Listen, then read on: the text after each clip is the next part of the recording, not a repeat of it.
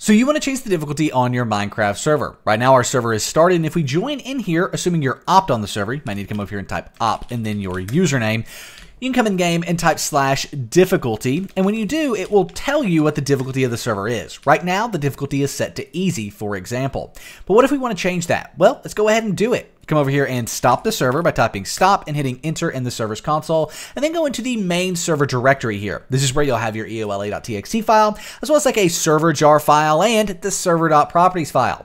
The server.properties file is actually what we want to open because this is where we can change our server's difficulty. If you've never opened this before, just open it with Notepad. Then, once you're in here, scroll down and find the difficulty equals setting. As you can see, right now it's set to easy, but if we wanted to change this to hard, it would be difficulty equals hard. You can also change it to medium and peaceful, depending on what difficulty you want. We'll go ahead and make things really challenging for ourselves and change this difficulty equals to hard, right like so.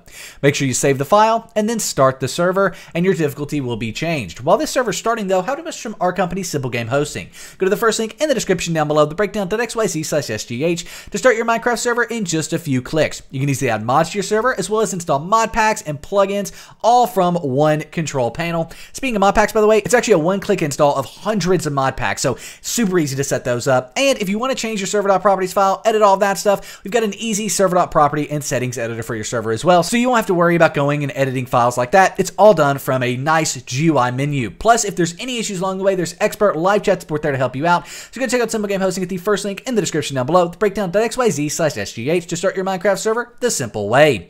Nonetheless, our server is now live, and we can come back over here into Minecraft and join it. Now, when we run that /difficulty command, we will be able to see that the server's difficulty is in fact set to hard. There we go. If you've got any questions, let us know in the comment section down below, and enjoy your new ability to change your Minecraft server's difficulty. We'll see you in the next one. I'm out. Peace.